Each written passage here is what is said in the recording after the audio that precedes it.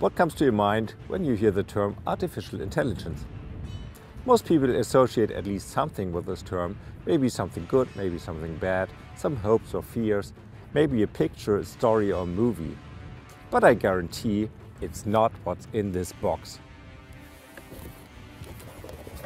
Okay, stop. Before I will continue opening this box, please consider subscribing to my channel and hitting this little bell, then you will not miss out on my next adventure. And now, have fun. Peanuts? Well, peanuts probably not the first thing you would associate with artificial intelligence, wouldn't you? But I remember a place where we might get a hint. Spooky, but seems we are on the right track. So let's see where the peanut leads us. But why at all is it important what we associate with a term like artificial intelligence? Well, if it's something negative, we might not be willing to take a deeper look at what's really behind the technology. I must admit, the first time I came across AI was as an undergraduate in physics. And I was so put off by stories about creating artificial humans that I didn't touch upon this topic again for more than 20 years. But on the other hand, if you're overly optimistic about the technology, you might not consider risk and side effects well enough. But back to our little island. The peanut has led us to this mysterious hut, so let's check it out. Strange place, but peanut, here we go. But what is it?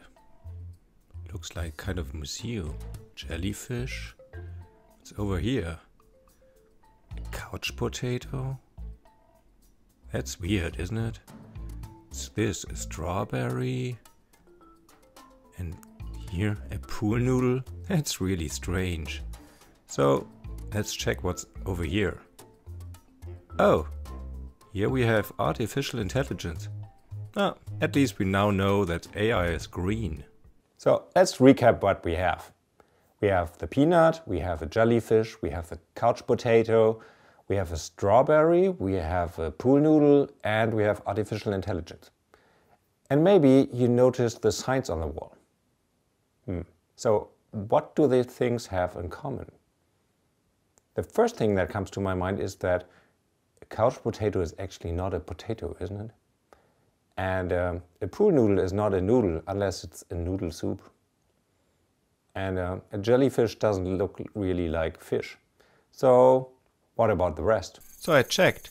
A peanut is actually not a nut, but a pea. And a strawberry, on the other hand, is a nut. You can check it. So all objects are actually not what their names suggest. But we don't care, because we know what a jellyfish is or a strawberry. We don't care about the name. And it doesn't confuse us. For artificial intelligence, it's the other way around. Most people don't know what AI is, but they have an intuition what intelligence is. And most people associate intelligence or intelligent behavior with human beings. So the association artificial intelligence equals artificial human seems close. But even most AI researchers will admit that today's AI technology has not much in common with human intelligence. So let me give you some advice how to handle the term artificial intelligence. First, accept the term as it would be the name of a potato.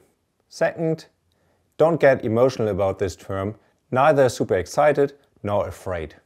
And third, forget about all the association you have with this term and use this channel to understand what's really behind artificial intelligence.